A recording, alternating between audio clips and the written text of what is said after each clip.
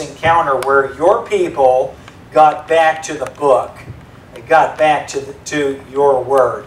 And I pray that you would help us to see from what happened in that day that the same thing and the same attitudes God's people had could be practiced in our day in order to see you do a great work.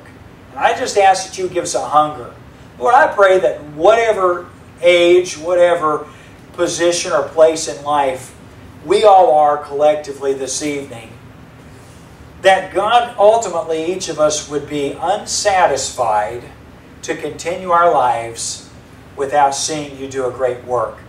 And I pray that you challenge us to this evening, we pray. In Jesus' name, amen. Well, I love what the Bible says here. If you were to read Ezra, you'd see extra commentary. You'd see it from Ezra, the scribe, from his perspective. But the Bible says that the people, in verse 1, they gathered themselves together as one man. This work that the people have been doing has created a real unity in Jerusalem. The result of all the effort that has happened from the building of the walls, the determination that they're going to do something, even if they don't know how to do it, they're going to strengthen their hands to do the work, so they're going to learn how to do the work, and that they are willing to do it, and then the opposition that they have overcome. Each of these things has ultimately made it so that we have a people who we see are gathered together as one man. Now, the description of the people in Jerusalem before Nehemiah's coming was that they were scattered. The description was that the walls were broken down and that basically people were just being continually plundered. If you lived in Jerusalem and you planted a garden, the inhabitants around outside the city waited until it was time for the harvest, and they came and harvested your garden.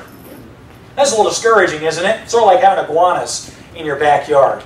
Man, I'll tell you what, I have not tried to plant anything edible in my backyard for several years, and it's because of these crazy iguanas. I mean, it seems like it doesn't matter what you do. I know there would be things to the extreme that you could do. But you get a garden, get it planted. I had some beautiful green beans and tomatoes a couple of years ago. And I mean, they were looking fantastic. And the iguanas came and ate the plants down to nothing. Ate the leaves, ate the stems, ate everything. Just down to absolutely nothing. Eddie gave me, I think about a year and a half ago, a limequat tree.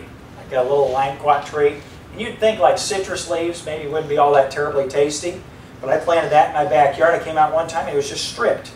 I mean, every leaf on it and a lot of any of the green branches on it were eaten down to nothing. It's actually making it this year, but that's because the iguanas have been weakened. I've weakened their, well, there's a new bunch of them that's moved in, but I removed a lot of them.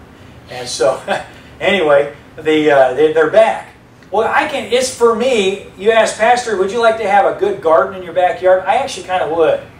And I might actually do it, except that I just hate to plant things for lizards to eat. It's a little discouraging. And I can imagine what it must have felt like. It's certainly not the same thing at all. But can you imagine what it must have felt like to be an inhabitant at Jerusalem? Have a lot of your brethren scattered around the world from the captivity. You're the lone few that are left at Jerusalem. And you look around and you see that the walls are broken down and in disrepair. The gates have been burnt out.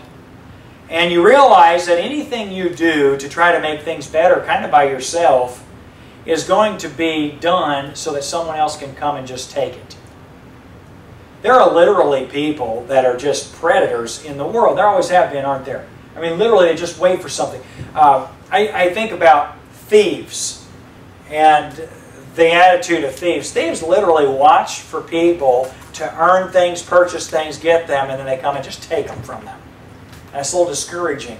We just today returned the 5x8 trailer, or the 6x10, whatever it was, trailer that we used for our luggage going to Bill Rice Ranch. It's an enclosed trailer. I used to have a couple of enclosed trailers. And it was always nice because when we go to the ranch, we just use my trailers. I had to borrow one this year from someone. I emptied it out, and Charlie and myself and Anthony just put everything back in it today. But the reason I had to do all that is because I didn't have a trailer. Why didn't I have a trailer? Well, because some people just took my trailers. They came and just stole them.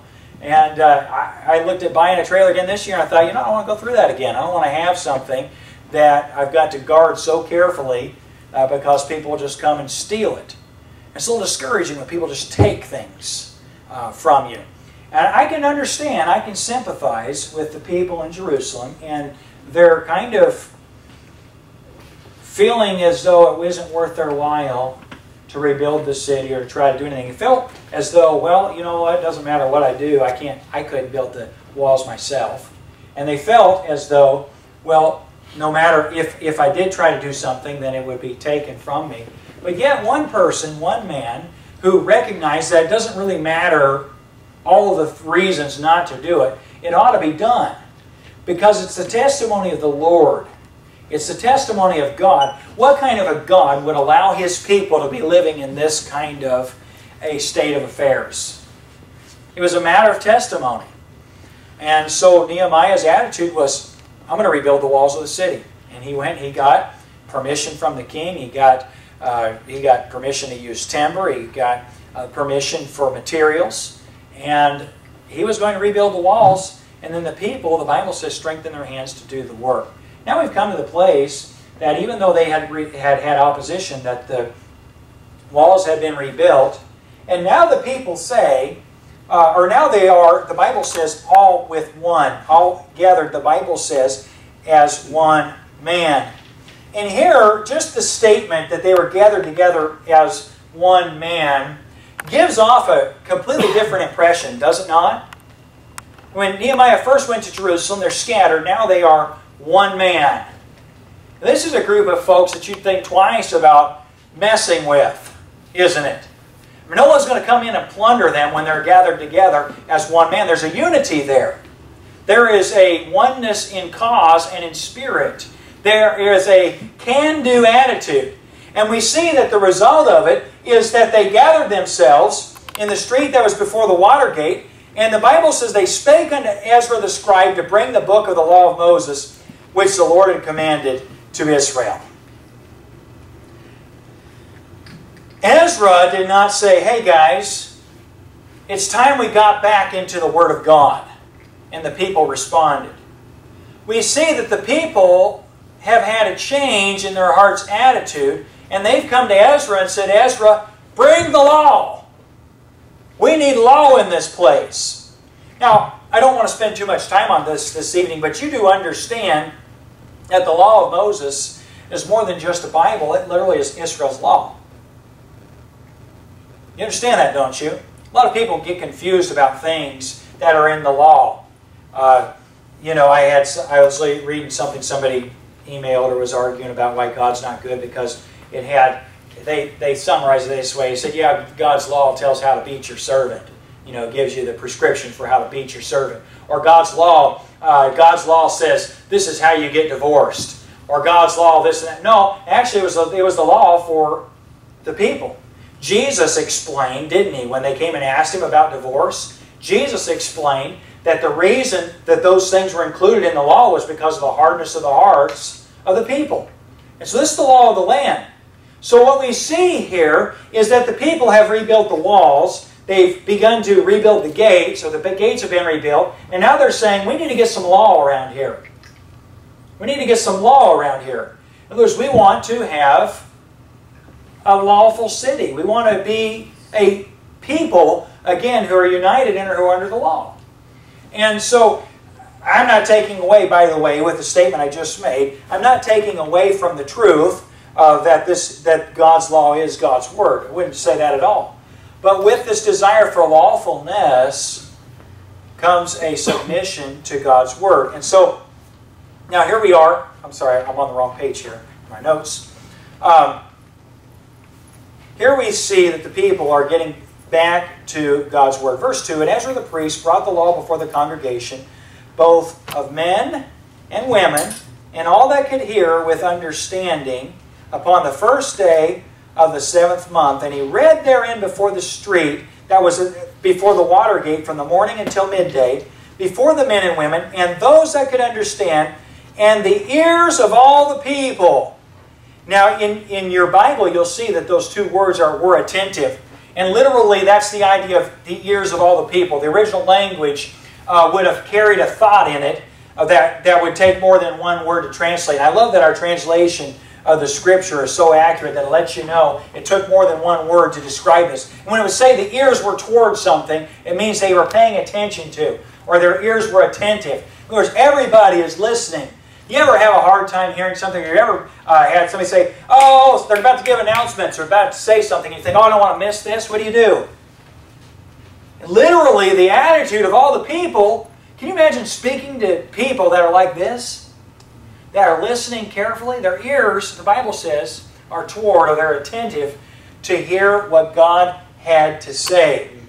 Now, friend, I just want to remind us that paths do lead to a place that prepares something in your heart. And literally, the things that the people have been doing have laid the groundwork in their hearts for them to be attentive to the Word of God. It's important, isn't it, that even when you don't feel like doing right, that you put yourself in the right place? You ever realize I'm cold? You ever had it in your life and just said, you know what, I'm just cold spiritually. I'm just cold. You know, I know Christians are like, I'm cold. And it's almost like, God, I dare you to do something to warm me up. God sometimes is gracious enough to do that. But you know what our attitude ought to be when we're cold? Well, I need to get out of this cold place. Your heart's cold, it's because you're away from the things that make you warm. I've had people say, well, you know, I go to church, I hear preaching, it just doesn't affect me. It just doesn't move me. Well, that could be a commentary on the preaching, or that could be a commentary on your heart. I don't know, I can't say which, but I will say this. I have seldom ever been in a place with a heart that wanted to hear and wanted to receive truth. I can't recall ever being in a place where God's Word was preached and it didn't have an effect in my heart. So if you're cold, what do? Well, you say, I need to get somewhere where it's warm. I need to get to a place where things are conducive to me being responsive to the truth of the Scripture. And that's literally what's happened. The people have said, we're going to strengthen our hands to do the work. They've built the walls. And now all of a sudden they're excited. I mean, can you sense, as you read the text at this point, can you sense that the people are just really anticipating what God's going to do? And that they're excited, they're thrilled about what's going to happen? Friend, I am not for at all a artificial enthusiasm. It bothers me when services where there's going to be preaching of the Word of God have to almost start with something to amp the people up or psych people up or get people ready for something. I'm for the worship, preparing the hearts for the preaching of the Word of God. But friend, it's troublesome to me when there is an enthusiasm generated just because you just want to generate enthusiasm. That isn't what has happened here. What's happened here is people have begun making steps that have helped them to see that things they didn't think God could do, God could actually do. They've seen God work, and now they're excited about God working, and they're saying, let's get God's law. Let's find out more about God. Let's find more out about what God can do. And it's actually amazing when you read this account. In verse 4, the Bible says, and Ezra the scribe stood upon a pulpit of wood, which they had made for the purpose, and beside him stood Mattathiah, and Shema, and Ananiah, and Urijah, and Hilkiah, and Maaseiah, and his right hand, and his left hand Pedaiah, Mishael, Malchiah, and Hashem, and Hashbaddanah, Zechariah, and Meshullam. And Ezra opened the book in the sight of all the people, for he was above the people, and when he opened it, all the people stood up. And here we see the blessing. I want to look at this. This is a model for getting back to the Word of God. In verse 6, the Bible says, and Ezra blessed the Lord, the great God, and the people answered, Amen, Amen. And with lifting up their hands, and they bowed their heads and worshipped the Lord with their faces to the ground. So literally, Ezra stands up and he blessed the Lord. Can you imagine the blessing here at this moment? I can imagine just standing there before the people with Ezra and those that were standing on this pulpit that's been built up. Now, it's not a pulpit like we're thinking of. It's a platform. A pulpit's a platform that he's standing on. And he's standing on this platform, and while he's standing there, he's up above the people and seeing all the people gathered there. as one man. I mean, literally everybody in the city is gathered there as one person, with one intent. And I can imagine being Ezra and just looking out and seeing, here are people that want to hear from God. And Ezra got up, and I imagine he said something like, God, what you've done is wonderful.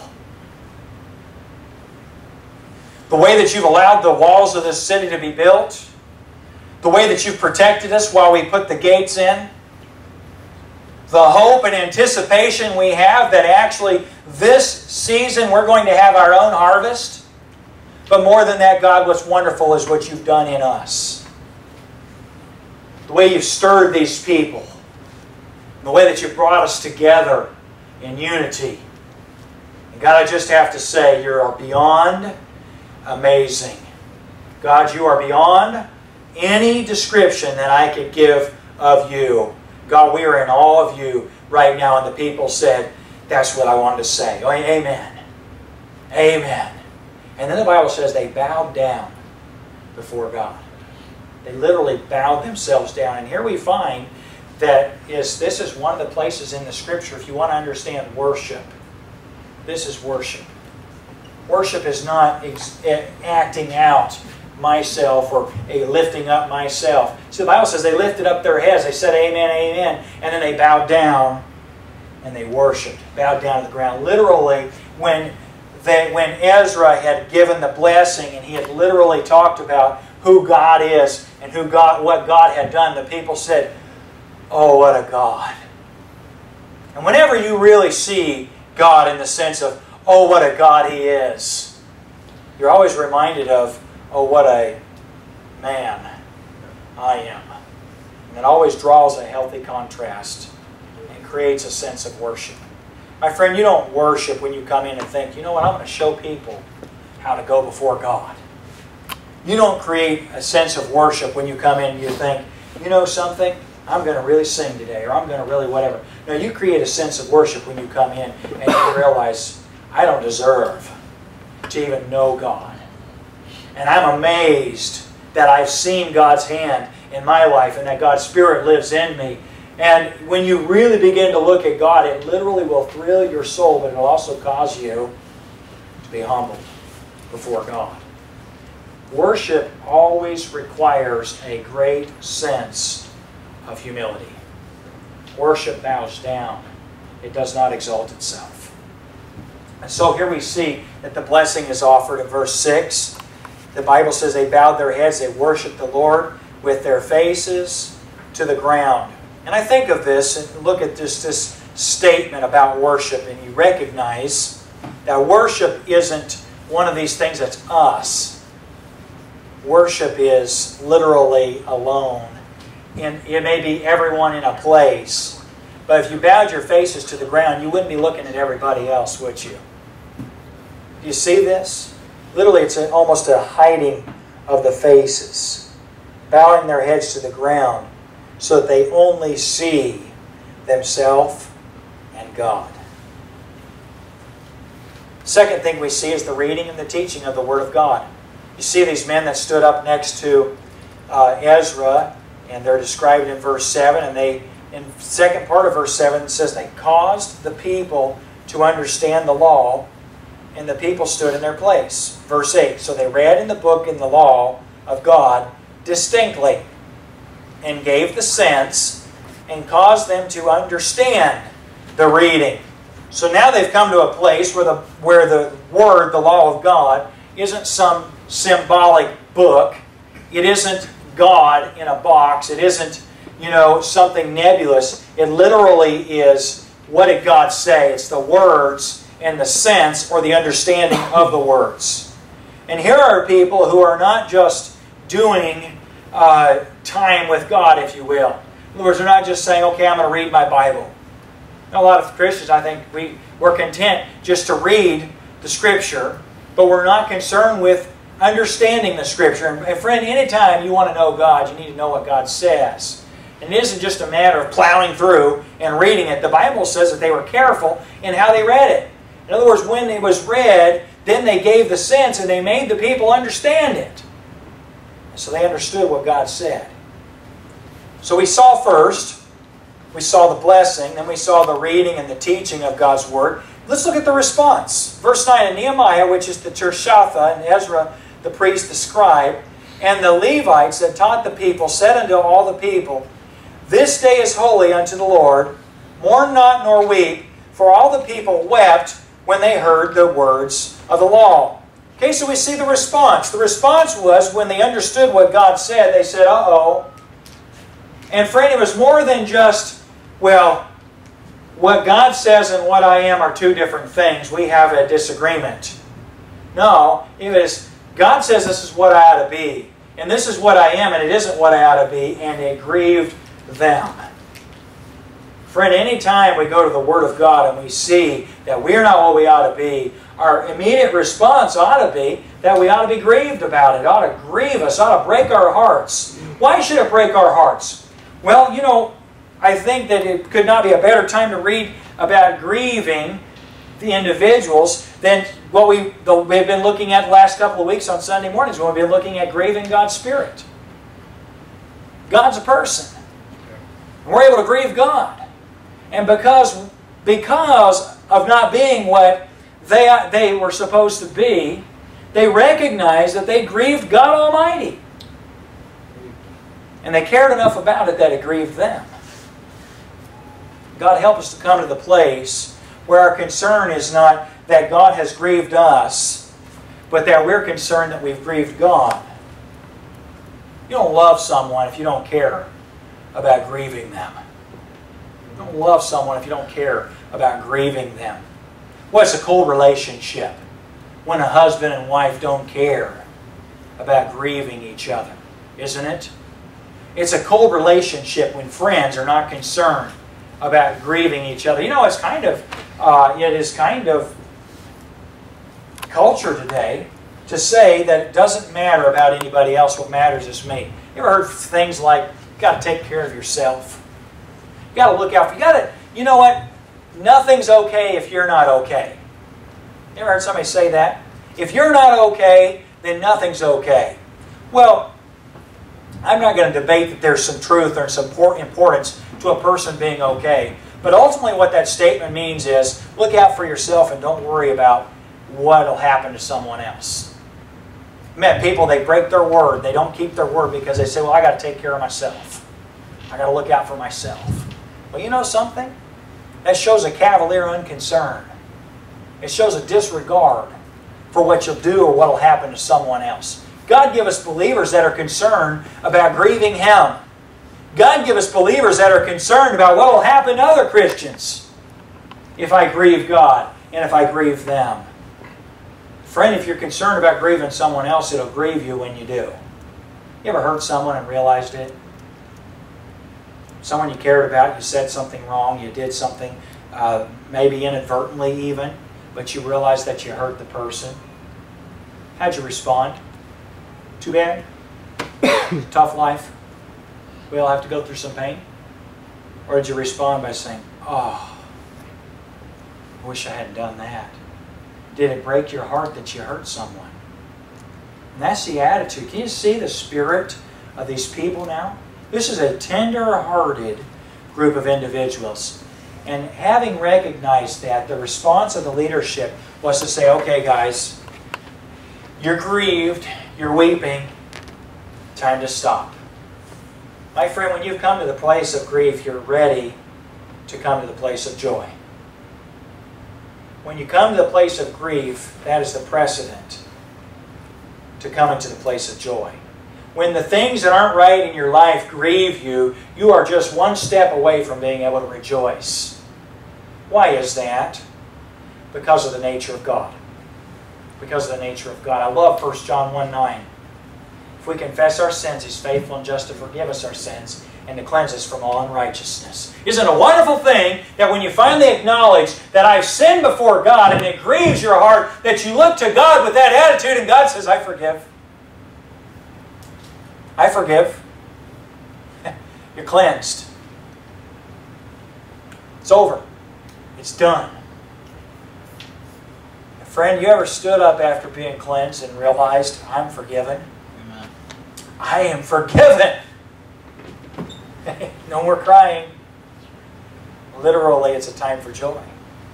And that's what we see in verses 9 through 11. The Bible says, for all the people wept, at the end of verse 9, when they heard the words of the law. But then the Bible says, Nehemiah said unto them, verse 10, go your way, eat the fat, and drink the sweet, and send portions unto them for whom nothing is prepared. For this day is holy unto our Lord. Neither be ye sorry, for the joy of the Lord is your strength. Huh. You ever looked at that statement in context? The joy of the Lord is my strength. We sing the song, don't we? The joy of the Lord is my strength. The joy of the Lord is my strength. Oh, the joy of the Lord is my strength. A people without joy are a weak people, is what Nehemiah is saying. Nehemiah said, we need to be a strong people. We need to be a people that are gathered together and are able to defend themselves and are able to give the kind of a testimony that we have a God who takes care of His people. And Nehemiah said, a grieved people aren't a strong people, a joyful people are. Joyful people are. You can preach a message about the joy of the Lord as your strength, couldn't you? There's a doctrine there, there's a teaching there. A Christian without joy is a weak Christian. The Bible commands joy. Rejoice in the Lord always. Again, I say rejoice. A Christian without joy is a weak Christian. A Christian with joy is a strong Christian. Now, if you want a nugget, grab that one. That's a truth. A Christian without joy is a weak Christian. A believer who has no joy in his heart is a weak believer. But a believer who has joy in his heart, my friend, is a strong believer. Now, I'm not talking about an act. I'm talking about the real deal. What brings the real deal? Well, grief, forgiveness, and joy. That's the process we see here.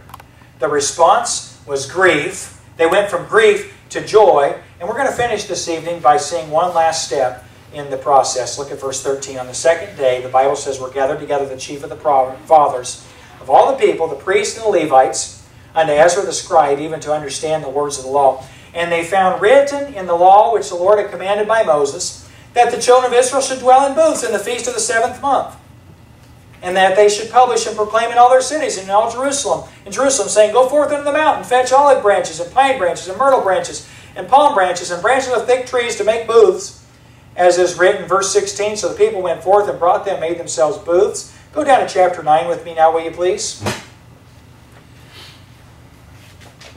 The Bible says, verse 17 of chapter 8. I'm wrong about that. Verse 17, all the congregation of them that were come again out of the captivity made booths, and sat under the booths. For since the day of Joshua the son of Nun unto that day had not the children of Israel done so, and there was very great gladness.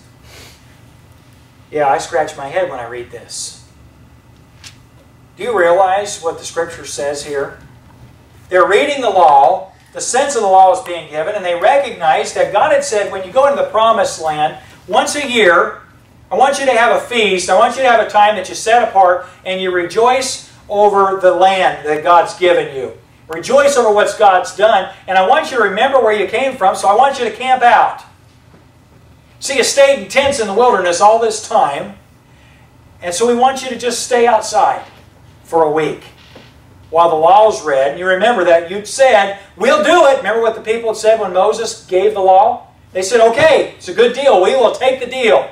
God, that's your law. We'll be governed by it, and we'll accept your blessing for it. And the Bible says that from the time of Joshua until this time, that had never been done.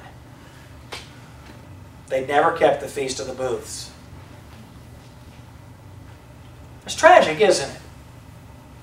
Does that give just a little bit of an insight as to why the people got away from the Lord? Why they didn't let the land rest? Why they weren't concerned about the prophecies of destruction and captivity? Does it help you understand a little bit? How in the world could people be so naive when it comes to knowing the way that they're supposed to live? You ever read Judges? When the Bible says every man did that which is right in his own eyes. Why did they do what was right in their own eyes? Because they never read God's Word. And literally from the days of Joshua until this day, the people have worshipped, if they worshipped at all, a God whom they only knew on the basis of conjecture or their own personal imagination. They had no clue what was in God's law. They had no clue how they were supposed to live. And they had not ever practiced a commanded feast. Now let me ask you a question. How important was the Feast of Booths? That's a question for you to think on just a minute. You can answer it. It's a question. It's not rhetorical. I'm asking a question. How important was the Feast of Booths? Unimportant, fairly important, or extremely important? Those are your choices. Extremely important. Now, on the basic level, it was extremely important first because God said to do it. Anything God says to do is important, right? In other words, God isn't just playing silly games, but God does honor obedience, doesn't He? God honors obedience. So on the basic level, it's important simply because God said to do it, and God honors obedience.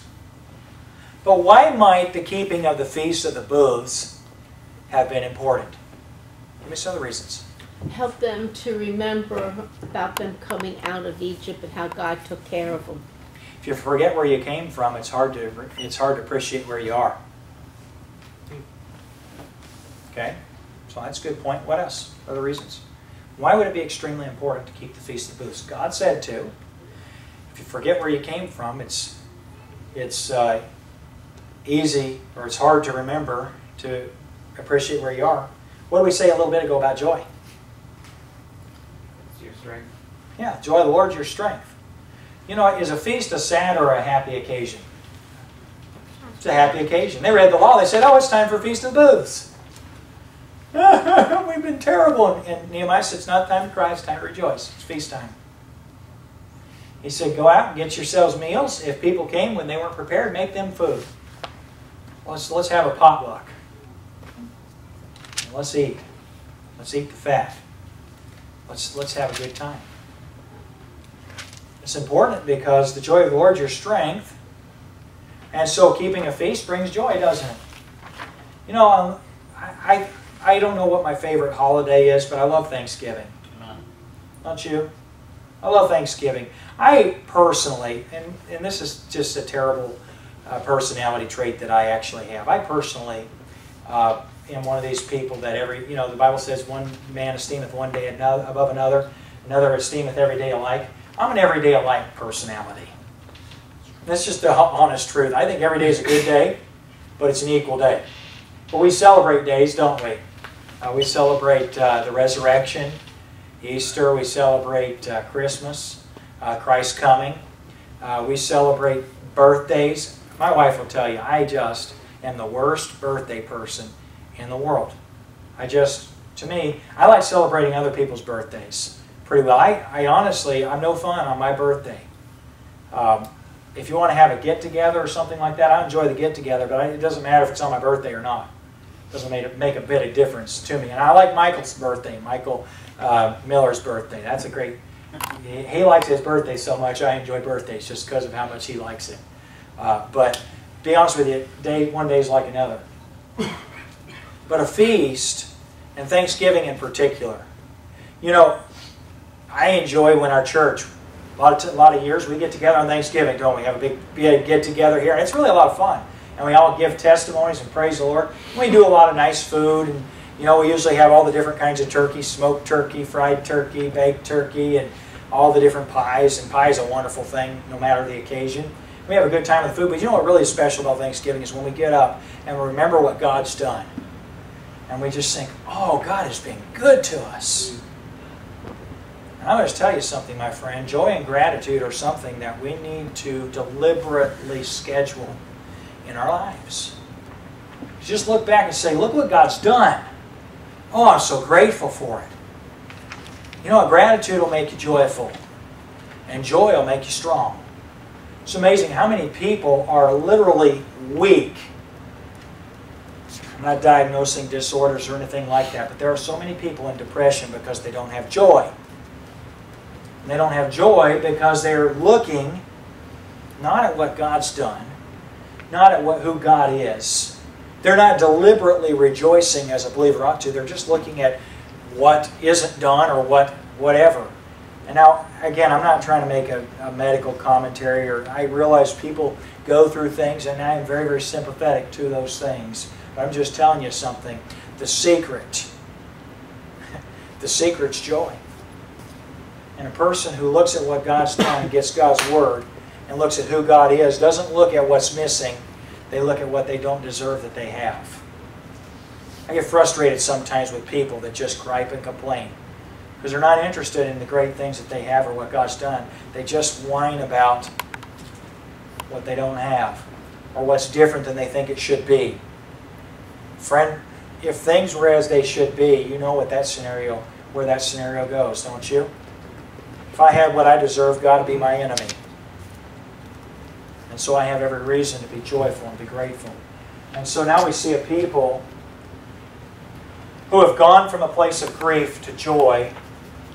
And then the Bible says in verse 16 that they became obedient. When the people went forth and brought them and made themselves booths, they said, okay, we're supposed to do this. Let's do it. Let's do it. And oh, what a change in attitude there is from when Nehemiah first came to town. Isn't it? I mean, when he first came to town, things were so bad that he couldn't even ride his animal, his beast of burden, around the city because things were so broken down. He had to walk. And now he's come to town and there's a crowd. There's a unified body of people who are saying, tell us what God said. They're grieved when they realize that they're not what God wanted them to be. And then they responded by moving from grief to joy, and their joy took them to a stage or a place of obedience. Now I'm going to finish with this tonight, but I want us to see, Christian, that there's a big difference in an attitude between a Christian who is convicted by something and a person who just wants to obey. I don't like sometimes a lot of the statements that we make about preaching. Preachers get up, I'm about to step on some toes right now. Well, I'll be honest with you, my friend. I'm not really concerned about stepping on toes or not stepping on toes. You know what's great when you're preaching? What's great is when you have people that say, I want to know what God says so I can do it. Because I just want to see God. You're not going to step on toes on a person. You're not going to offend a person that says, if God says so, that's me, I'm doing it. I'm all in. I mean, I want to know, is there anything else? I've met believers. I've been at a place in time in my life where I've said, God, is there anything? Is there anything you want from me? God, is there anything that I don't know about that I ought to be doing? You know, James says, therefore to him that knoweth to do good and doeth it not, to him it's sin. There's believers that say, don't tell me. And they actually avoid hearing because they don't want to know. And they really shouldn't be concerned about it because they're not going to obey anyway. There's a big difference, isn't there, between a people who don't determine whether or not they're going to do something. They just want to determine whether or not God said it, and they're going to do it. They're going to obey. And here's the people that said, well, we were supposed to make booths all this time. Let's build booths. Let's do it. Let's go camping. By the way, you ever look at the Feast of Booths in the Scripture? You talk about a fun feast. I actually would like to do it sometime. Not the way they do, you know, in the Jewish areas, because they don't do it the Bible way. But wouldn't it be cool if you just had a remembrance feast like Israel has? That you remember that God gave you the land, gave you the promised land, and you, instead of living in your fancy house, you go camping. And you remember where you came from. Because that's what the Feast of Booths was all about. Hey, we lived in tents in the wilderness. We lived in temporary structures that were not sufficient to protect us from the elements or from the enemies. And now here's a group of people that got their walls built around them. And honestly, they've been living in structures, but their structures were no more security to them than the tents. And now things have changed so drastically among and with God's people. that they're looking forward to celebrating this feast. And as they celebrate this feast, there's a great spirit of obedience. And friend, God's about to do something in Israel that hadn't been done for a very long time. Well, let's pray. God, thank you so much for what you've showed us this evening. Thank you for what we've been able to discern and to learn. Lord, I pray that as a result of what we've seen about this progression, first of deliberately putting ourselves before your Word and letting the Scripture be what determines what we believe, and then, God, reading and teaching your Word and understanding it, and then going from grief to joy to obedience, I pray that you would help us to see where we ought to be at. And God, as pastor of this ministry, it would be my heart's greatest desire to have us be in the place of obedience, where the joy of the Lord is our strength. And I pray that you take us through the process that we need in order to be there, we pray in Jesus' precious name. Amen. Well, let's take prayer requests tonight, shall we?